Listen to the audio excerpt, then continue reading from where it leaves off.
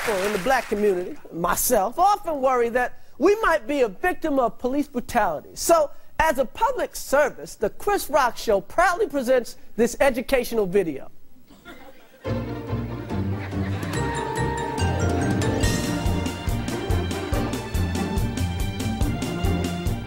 Have you ever been face to face with a police officer and wondered, is he about to kick my ass? Well, wonder no more.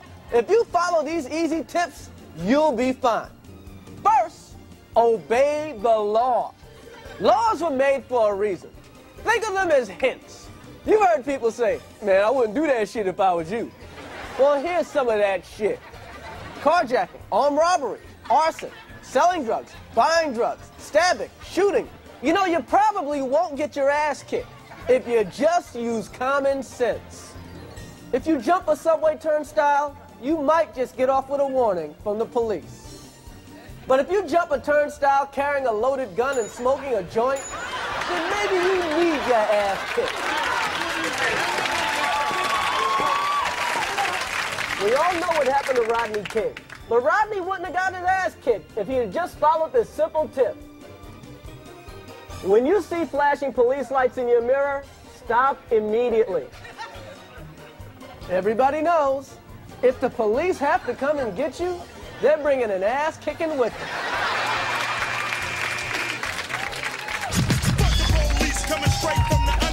Here's a no-brainer. If you're listening to loud rap music, turn that shit off. Blasting "fuck the police" while you're getting pulled over by the police is just ignorant. When an officer approaches your car, be polite. Is there a problem, officer? And stay in your car with your hands on the wheel. What the fuck you want, motherfucker? Unless you want your ass kicked. Want to give a friend a ride? Not so fast. Your friend might be crazy. Now, before you let your friend in your car, ask them these questions. Do you have a gun?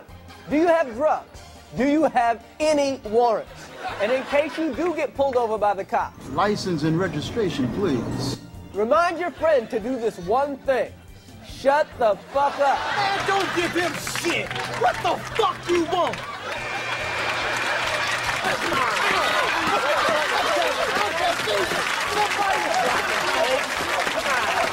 If you have to give a friend a ride, get a white friend.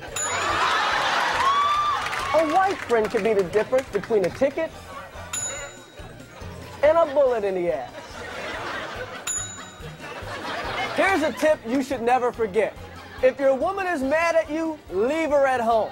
Because a mad woman will say anything. He got weed! He got weed! If your woman is mad at you, there's nothing she'd like to see more than you getting your ass kicked. That's right! Kick his motherfucking ass! Shut up no more! Take his weed too! He got weed! He got weed!